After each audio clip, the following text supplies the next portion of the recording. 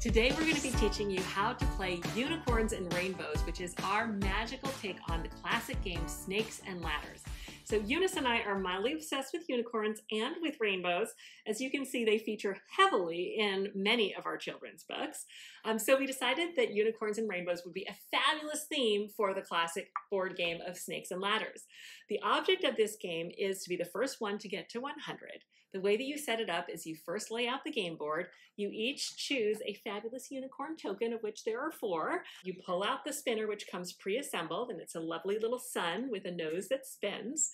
And then you place your tokens at the start, which is in the bottom left-hand corner of the board. To start, the youngest player is going to spin the spinner. So I got 5. So I'm going to move my unicorn up 5 squares. 1, 2. The next player then goes. I got 5 as well, so I'm going to move and go 5. And it's perfectly fine for 2 tokens to be on the same square. Now, if a token lands on one of the stars, then the token gets to travel all the way up the sparkle trail to where the unicorn is on that space. If the character or the token lands on a sad cloud, then the token has to slide all the way down the rainbow slide to the bottom of the cloud.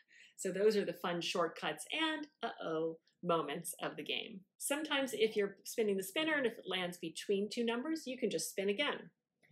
So play continues, taking turns until one of the players reaches 100. And that's the game of Unicorns and Rainbows.